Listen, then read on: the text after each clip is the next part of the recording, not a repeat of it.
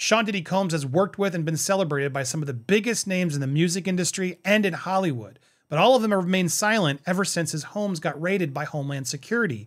However, 2 rappers have come forward. Both 50 Cent and Mase are stepping up, and Diddy's not going to like it.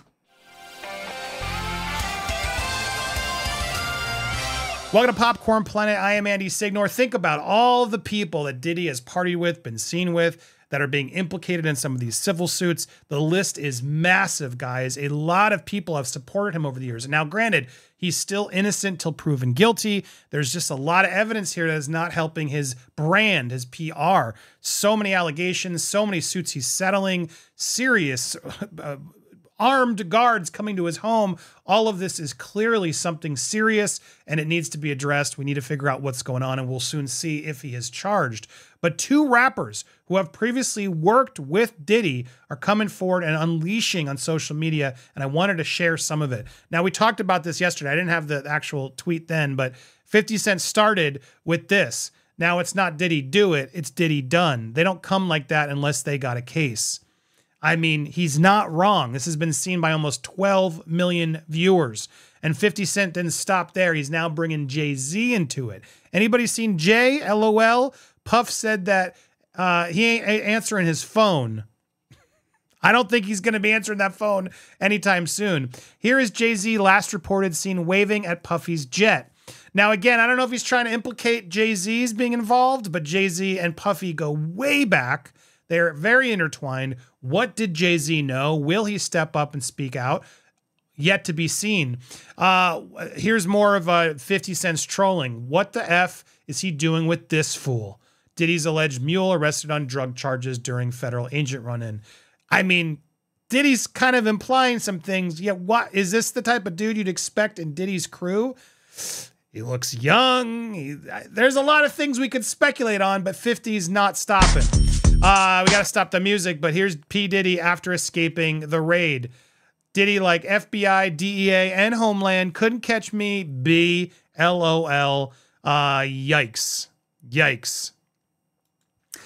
Now here's a very interesting one. When I got to be careful here. Again, I can't confirm if this actually was a neighbor leaving his home, but this is somebody in like what looks like a Bentley.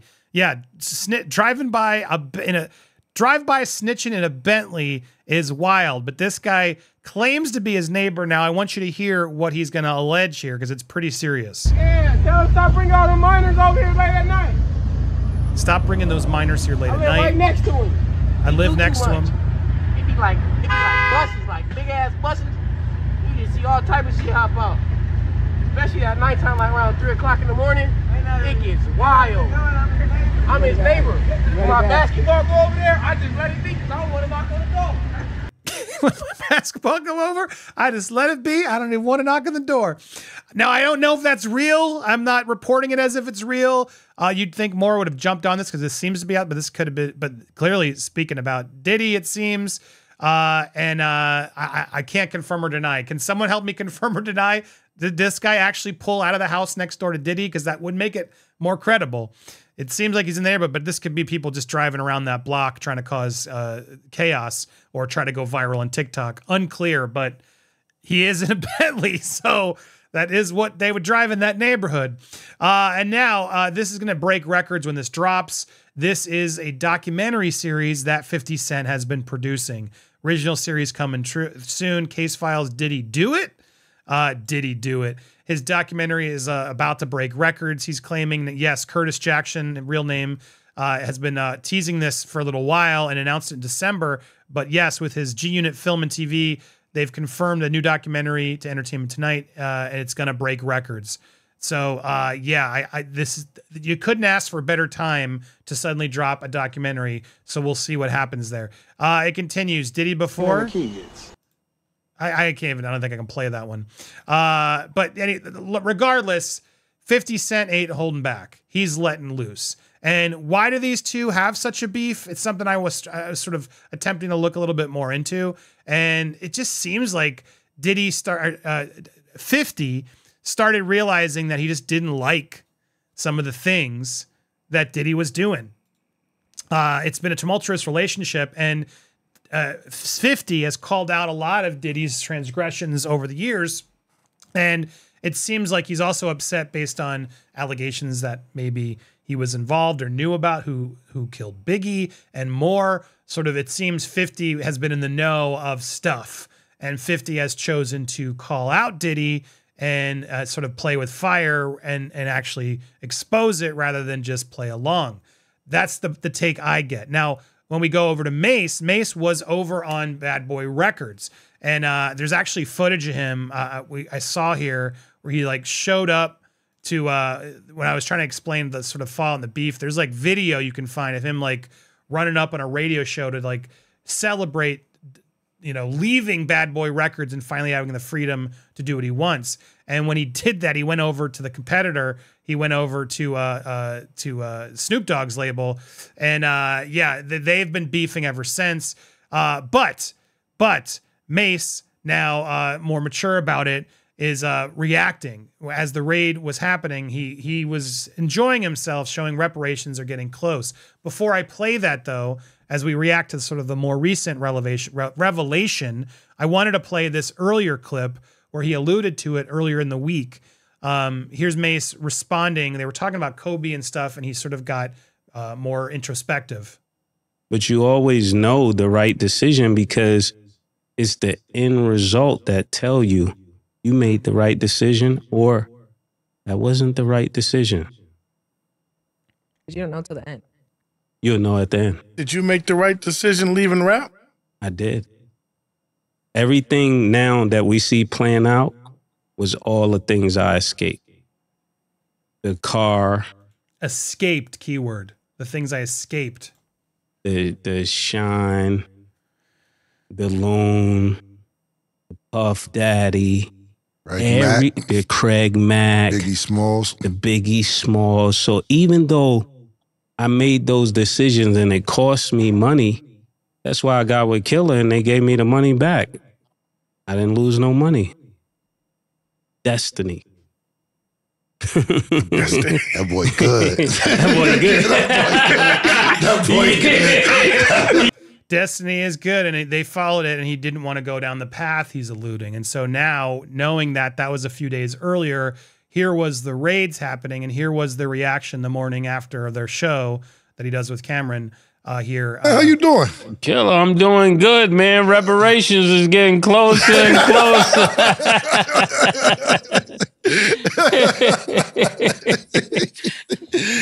I'll be sure to give you your percentage. I ain't had nothing to do with that money. That's all yours, man. I was on the next boat. A lot of this stemming from Diddy tried to control him, not give him his stuff, wouldn't sell him back his rights to his music, was always dicking him around, trying to control him even after he let him free. Man. Closer and closer. Closer and closer. Okay. The big payback. This has been the last year's really kind of been the big payback for you, man. Yeah, man. Yeah. Yeah. Okay. You kind of last week. Look how happy he is. You went Destiny. Yeah. You went Destiny. You know what happened yesterday, right? Yeah, man. That's what I'm trying to say. It's going crazy. What happened? I'm gonna let you start. What did you see that happen? Oh, yesterday was the anniversary of Biggie Smalls' album, 27 years later. That's what I seen yesterday. That's what I was talking about. Yeah, that was real. It's amazing that all of this would transpire on that day. It is. What's crazy is yesterday was Biggie Smalls' 27th anniversary of Life After Death. And it was also the Diplomat Immunity album, 21st anniversary. Shit going on. It's going on around. Yeah, man. I was just saying this. That day, yesterday was kind of. That's eerie. The morning of the raid. After the raid. Yeah, that's the word I'm looking for. It was just going on. That's kind of crazy, man. I had no idea that, the internet lets you know, because I don't be knowing these dates for my albums or other people's albums, but they will remind you, man. Yeah. That's all you see? In a lot. That's what I seen. That's what I always seen helicopters, all kind of stuff. Okay. They're being careful, but they clearly are preparing. Again, all of this sort of clearly stems to the fact, and I want to bring up this article again because we touched upon it this morning. I really, really think he thought he was untouchable. And a lot of these people, sure, they have beefs with him. Again, we'll see what happens. We still need some, real evidence out and charges and stuff to come forward. And I think once that does, the floodgates will open. I've seen Aubrey O'Day, who's been a critic of his for a while, and we're going to look into her and some more to really unpack what's happening as we lead up to clearly something. It seems charges are looming. A lot of these people are just waiting for specific charges to come. And I think once that does, all hell's going to break loose for Diddy. So what do you guys think? Are you surprised to see Diddy and 50 and Mase make these comments? Who else do you think's next? Who else do you want us to look into? Hit that subscribe button, hit that bell for alerts, smash that thumbs up, and leave us a comment down below. Again, like I said, I don't think this is stopping. This is only getting started.